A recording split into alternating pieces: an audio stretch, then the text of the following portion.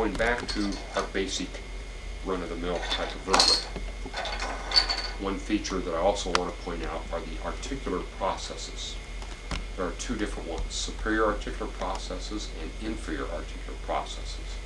They are the processes on the bone that this vertebra will use to articulate with a vertebra superior to it or a vertebra inferior to it. If you put your finger in the vertebral foramen and then position the vertebra so that the spinous process is facing you, so you're looking at the posterior side, then the articular processes, smooth facets here, that are facing you are always going to be the superior articular processes. So now we can definitely define that this is a superior direction. It's dangerous sometimes to go with the direction that the spinous process is pointing, because on some vertebrae it does point inferiorly, but some vertebrae it points straight posteriorly. So to define superior, the superior articular processes will always be facing you as you are looking at the posterior side of the vertebra. The articular processes that are facing away from you, that I'm touching with my fingers here, those are always going to be the inferior articular processes. They will always face anteriorly. So you can tell now superior versus the inferior articular processes. So this completes the basic survey of individual vertebrae. Now, putting it all together then, we end up with vertebral column, which is going to protect the spinal cord, serve for muscle attachment, that will bear your weight, be a main protector of your central nervous system, and so forth. And because the intervertebral foramen in between and the articulation between the articular processes of the vertebra, you've got a structure that's quite flexible. They'll protect that spinal cord but still give flexibility so that the torso can bend into various different shapes and forms. Now, if you look at the diagrams of the vertebral columns, the vertebral column always has a characteristic bend to it, characteristic curves to it. I'm trying to get this bent into the way in which it's supposed to look. So if you're looking at the lateral view of the vertebral column, then this is the normal curvature of that vertebral column. We've got a curvature here in the cervical area, in which it's concave if you're looking at it from a posterior direction. The thoracic area is convex if you're looking at it from a posterior direction. The lumbar area is concave if you're looking at it from a posterior direction, and the sacral is convex if you're looking at it from a posterior direction. But these curvatures were not always this way. Before you were born, the entire vertebral column was shaped as a C, being convex if you were to look at it from a posterior view. And so this is the normal curvature of a newborn child. Then several months after birth, when the muscles at the back of the neck on the child's head become strong enough to where that child can hold his or her head upright, then that will permanently create this secondary cervical curvature.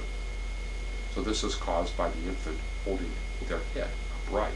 And then when the child's back muscles become strong enough to where they can support themselves when they walk, then the increase in strength of the back muscles will bow the lumbar area of the vertebral column back like so, creating a secondary lumbar curvature created by the child standing and beginning to walk.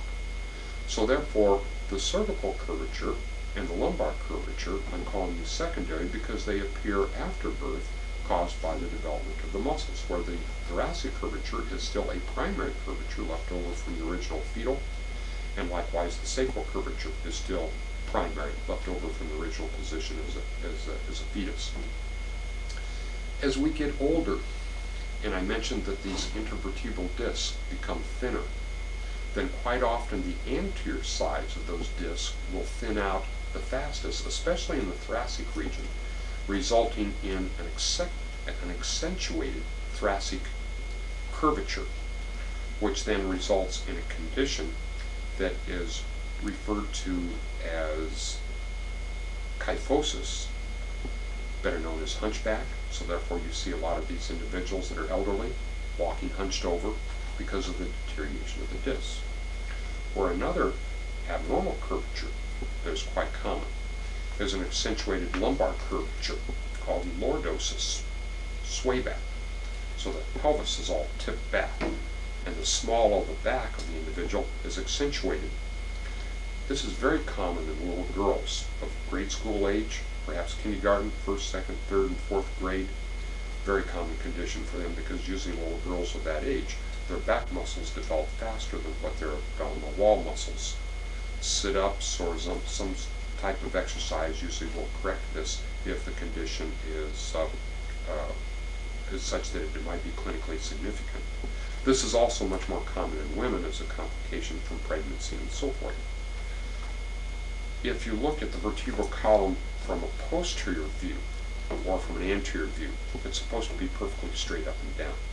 I'm not sure if this one is, since this is kind of flexible a little bit, but it is supposed to be straight like that. Any kind of a lateral curvature in any place in the vertebral column, I got a good one here that I just made, is called scoliosis, lateral curvature. Again, for some reason more common in women than in men. And if it is severe enough, then this can create respiratory distress type of problems because the individual cannot inhale to the full excursion of their thoracic cavity. Definitely chronic back problems and so forth. Quite often it can be corrected by traction, wearing braces, that type of situation. So, the vertebral column. Thank you.